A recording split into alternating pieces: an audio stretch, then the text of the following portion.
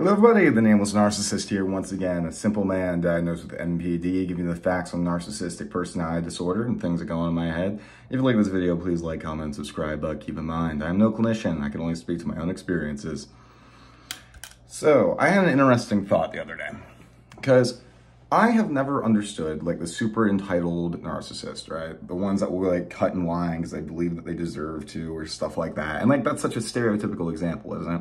It's even mentioned in Eleanor Greenberg's book. Apparently, they'll feel a lot of shame about it afterwards, be like, oh my God, I acted so ridiculously, which that part I understand.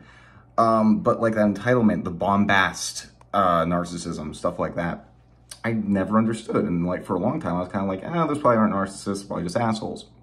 Probably just rude people, right? Karens of the world.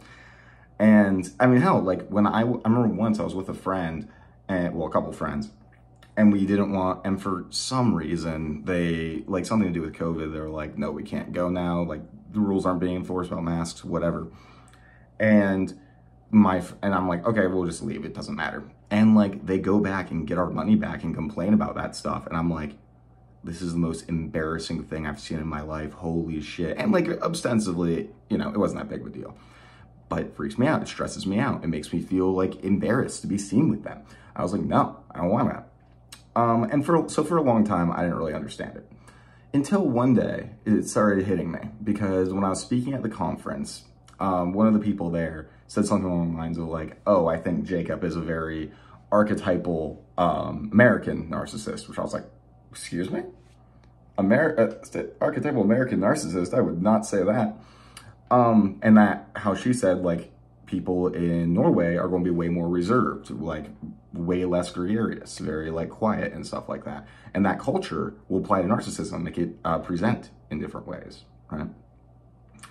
And I got to think about this more when I was reading Wendy's book, and she was talking about like a similar thing, about like this bombastic entitled narcissist, right? And like she even thinks that entitlement is one of the more central features of narcissism. And I don't even think I really have entitlement. I think that's like the only symptom criteria I don't really fit. And I was talking to Dr. Ruth Harper about it. And she was like, we gotta keep in mind that Wendy worked in Brooklyn. And it clicked right there. She worked in Brooklyn. So did Eleanor Greenberg. What kinds of narcissists, what kind of people there, right? Are there, right? Very demanding, domineering, very rude. Like, they act in ways that I would never even consider acting. And no offense to anybody from, like, Brooklyn or New York or what the fuck ever. But it's true. You guys have a different culture than I'm used to. A culture way more in line with where, like, being a narcissist like that would be not acceptable, but way more normal than it would be where I live. So I was talking to one of my narcissist friends about it, we're both live in the Midwest. And think about the things that get people, what's acceptable here, the things that get people to like you. Politeness, because I'm from Northeast Ohio, it's like politeness, being friendly and gregarious, stuff like that. Those are the acceptable things there, and those are the traits that I'm going to be playing out, that I'm going to be showing people, because that's how I'm going to get people to like me. And it really makes me wonder, I would love to see some examples of like foreign narcissists and stuff like that. Because again, I mean, I know a lot of Europeans who watch my content, and I'm like, how would theirs be different? I mean, hell, and my friend from here I'm not from here, but who's a narcissist, who's also in the Midwest, also lacks the entitlement, right? And maybe the lack of entitlement isn't so much because of the pathology, but because of the culture. I have never, like, people saying, oh, my narcissist was entitled to my money. I'm like, fucking what? Maybe it's from a culture where sharing finances is a little bit more normalized, because I've never, no, God no. Financial abuse, I think, is one of the worst types of abuse that there is. I find it detestable on so many levels. But it really started to make me reconceptualize what I still think I'm pretty right about narcissism being just a self-esteem dysregulation disorder, right? Us trying to look powerful and smart and attractive, because we need people to perceive us like that to stabilize our self-esteem, and so we know who we are. But that's going to be so different in every single culture. I'm not sure, and like now I'm like, man, maybe some of these people who I always doubted were narcissists, maybe they are, and I just couldn't recognize them because I'm used to my own presentation. I think every narcissist around where I've lived, because I've met probably 2 from the Midwest, And I couldn't be like, okay, yeah, they present exactly like me. But then look at Cluster B Milkshake, Sarah, or look at Spirit Narc, Tess. Hugely different presentations, but it makes sense. They're from the West Coast, right? Sarah's a lot more, I'm trying to think of the right word, she's a lot more like in your face, kind of, like not even with her narcissism, just like as a person, which Sarah, I'm not coming at you, that's not a bad thing. And Tess has her like whole celebrity thing going on. Meanwhile, I'm a polite Midwesterner trying to aspire to be an East Coast academic.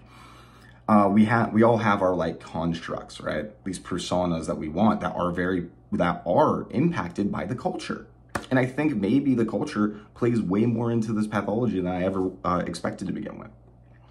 Because, and now I'm kind of embarrassed because I'm like, man, I would, like some of these behaviors, I was like, a narcissist would never do that. Now I'm like, well, maybe they would, just in different cultures where that was either more acceptable or they could get away with it easier, or people wouldn't judge them as badly for it. Like, if I like went into a restaurant being like, I need your best table, people would be embarrassed to be seen with me. They'd be embarrassed to be around me.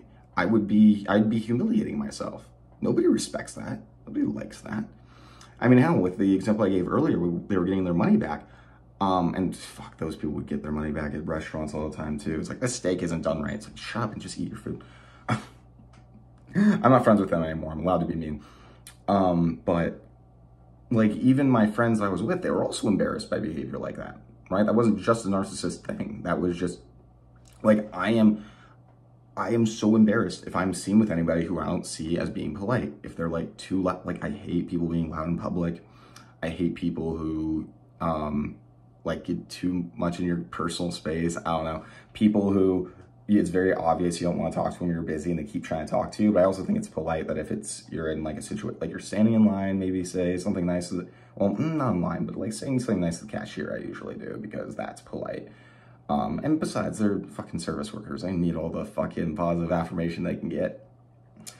And now I'm like, I wonder if like in countries where like, and maybe that's why OCPD, obsessive compulsive personality disorder, which is a disorder where a lot of their self-worth is based off of their performance at jobs, right?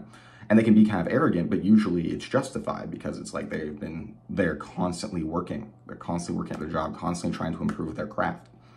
And maybe that's why in America, OCPD gets confused with NPD so often, because the culture in America is very much work, work, work till you die, right?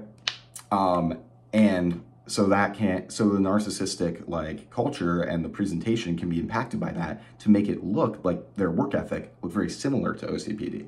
But the difference is that narcissists are going to be more concerned about the achievements and not the work itself, right? People with OCPD, they're like it could be summed up with take pride in your work. Like, it's not that they're getting recognition, not that they're being respected for it. It's that they are doing the best at their work, the best that they can. Their work has to be perfect. At least that's how I understand it. I'm trying to think why it would get confused with paranoid personality disorder too. I'm not sure if there's going to be a cultural phenomena behind that. I think that's more just misconceptions on what pathological narcissism looks like. But it's hard to say. This has opened up a very big route of thinking for me because like now I'm like, fuck. It's not just is it like a spectrum, not only is it not categorical, but there's a spectrum of cultures along with the spectrum of pervasiveness and severity. Fuck. God damn it. I need to like categorize different types of narcissists now based on culture. I need to redo my chart entirely. But okay, that's just all I have to say though. Take your fucking meds, please.